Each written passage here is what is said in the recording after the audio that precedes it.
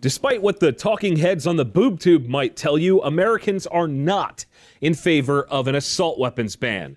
Welcome back to the Gun Collective. My name is Jon Patton, and the fight for gun rights continues. For the last couple decades, more and more Americans have been coming to their senses and pulling their support for a ban on freedom. According to Gallup polls, since the year 2000, when 59% of the country supported a ban, that number has slowly decreased down to 36% in 2016. The following year, in October of 2017, Gallup polls said that the United States were split on supporting an all-out ban on what they refer to as assault weapons. This data was actually published 16 days after the attack in Las Vegas, which we can only assume is the reasoning for the sudden rise in support. There are a ton of factors that go into that, but the really interesting thing is that only a year later, the numbers had almost normalized yet again. In October of 2018, the number of Americans in support of a ban was 40%, while the number against such a ban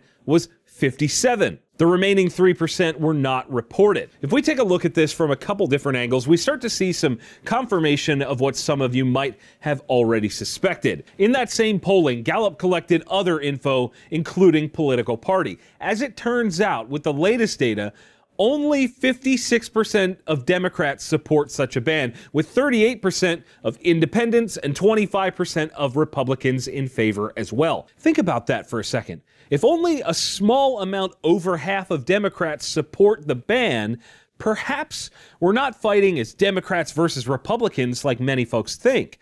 We are fighting against an entirely different breed here. One of the other points they published was the opinion of folks that have guns in their households. As it turns out, 46% of households without guns are in favor of a ban, and 33% of households with guns also support a ban. What comes to mind are folks that say things like, I have a gun, or I know a guy with a gun and he totally, yeah, that kind of garbage. It's honestly something I don't think we're prepared for.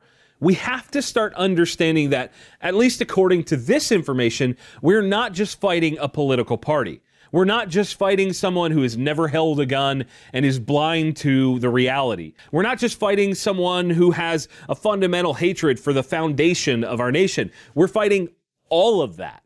I'm curious though, what do you guys think about this?